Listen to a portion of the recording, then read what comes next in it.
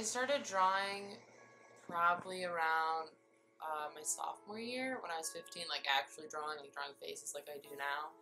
And it just kind of, like did it. There's really nothing to it. I just like would print out pictures of faces and I would just draw them. I was really good at freehand drawing. And like one time in middle school, I drew a really sick ass freehand map of the South for a project. It was amazing.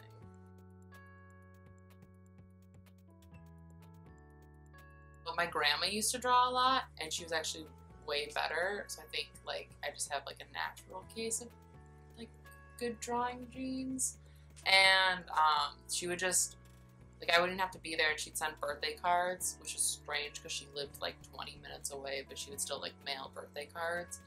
And she would just like freehand draw my face like when I was little and they looked identical. So I just like to think that I'm kind of like a watered down version of my grandma.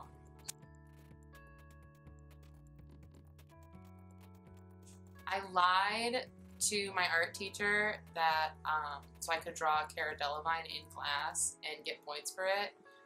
And Cara Delevingne is a model, and I told her she was a family friend because like my art teacher would have absolutely no idea in high school. Like she definitely didn't open a magazine. And I was just like, oh yeah, this is a family friend and blah blah blah, because we had to draw someone that was like close to us but not our family.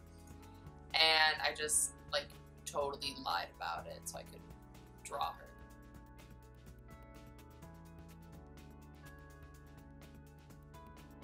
People always ask me to draw them and it just like doesn't work out that way. I can't draw people I know. Then I can just like whip up a drawing of this guy for her in 2 days and he looks identical.